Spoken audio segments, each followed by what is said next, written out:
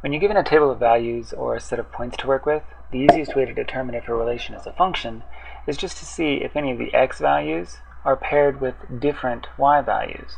As long as all the x values are paired with unique y values, the relation is a function.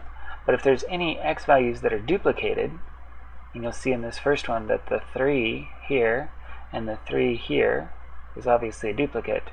If those duplicate values have different y's that they're associated with, here we have a 4 and here we have a 5, then the relation cannot be a function.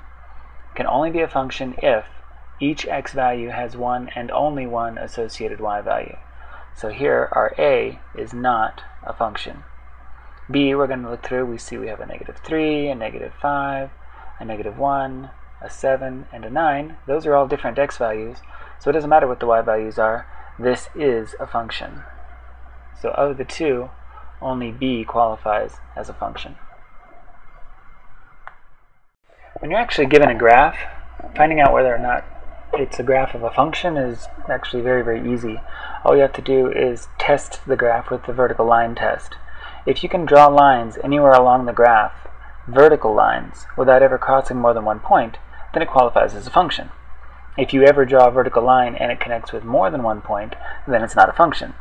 So in our first example here, our first graph up here on top, you can see that the graph of a circle is not a function, because there are all kinds of places where we can draw vertical lines and not get a single point. In both of these cases here, you see that we end up with 2 points right here and right here, or right here and right here. So this cannot be a function. In our other graph, one on the bottom, this is a parabola.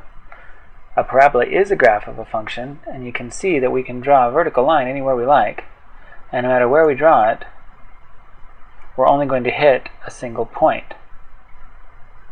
Anywhere along here, none of these lines hit more than one point.